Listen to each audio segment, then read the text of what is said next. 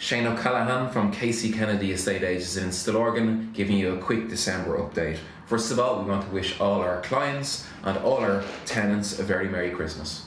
Obviously, we've all found 2020 a difficult year with 2 lockdowns. However, good news is sales prices have held. We've picked up a number of listings in December. We've found motivated buyers and we're getting sales over the line.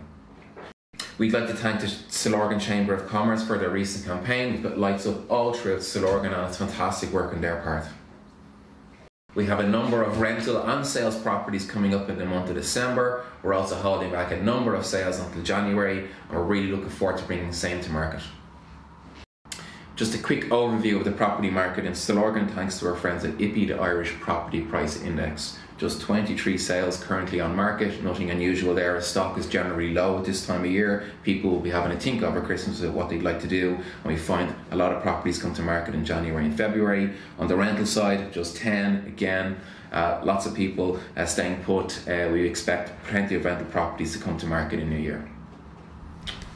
Thanks to our friends at IPI, the Irish Property Price Index, we can have a little look at what's been going on in Stillorgan over the last 12 months. So, an average 1 bed is selling for 260,000, an average 2 bed is selling for 540,000, an average 3 bed is selling for 566,000 euros, and the average 4 bed is gone for 689,000 euros, with an average of 231 days to sell a property.